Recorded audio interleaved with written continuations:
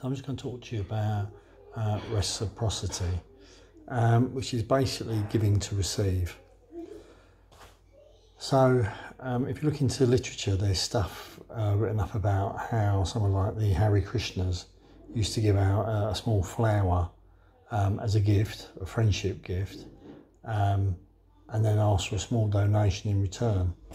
And you see the same sort of thing going on with scammers in all the major cities and the tourist spots, where they'll give out a small friendship bracelet, and initially it's for free, but then they say, well, you know, I've given you something, maybe you should give me something back in return as a return of friendship, which is strange because the chances are you'll never see the person again.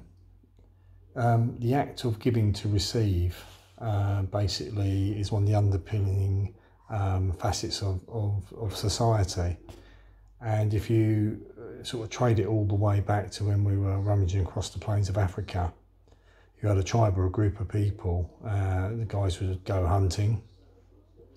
Sometimes people would come back with more food than others, so they would give the excess food over to the people that weren't successful on the hunt, and the following day the roles might be reversed. So then there'd be return of some food to keep your family going. And the idea, the emotion that goes behind it is hardwired into our limbic systems. So, you know, you'll often see in society misguided attempts at giving to receive. So one of my own was with good old Sister Elizabeth, when I was about 14 years old, a vile, obnoxious, horrible schoolboy.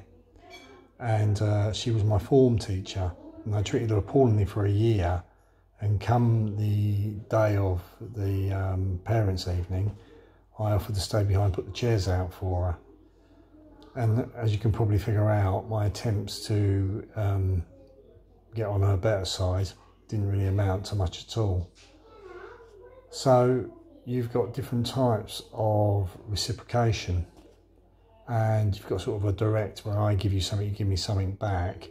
You've got the idea of feeding into a group. So I give something to the group gives me back, more of a cooperative idea. And that goes on your character. So word of mouth goes about how you interact with other people, that if people help you, you will help them back at some point. It goes like almost like a credit system. And reciprocation in the building of relationships tends to need to be proportionate. So if someone comes and gives you a massive gift, normally that arises your suspicion, especially if you don't really know them. But if you give them something very small in the way of time or material items, or even someone just an ear to listen, that's how relationships are built. And one of the best sort of examples of group reciprocation I've got is when I used to do Aikido, and it was like a membership group, and I've heard the same said about rugby. You didn't have to be particularly good at Aikido, but as long as you turned up and trained, if you turned up at another dojo anywhere in the world, basically you'd be looked after.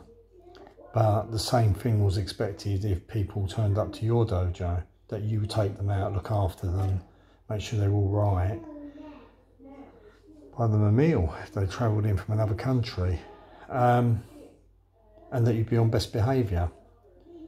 So reciprocation works both ways, because it can work negatively as well as positively.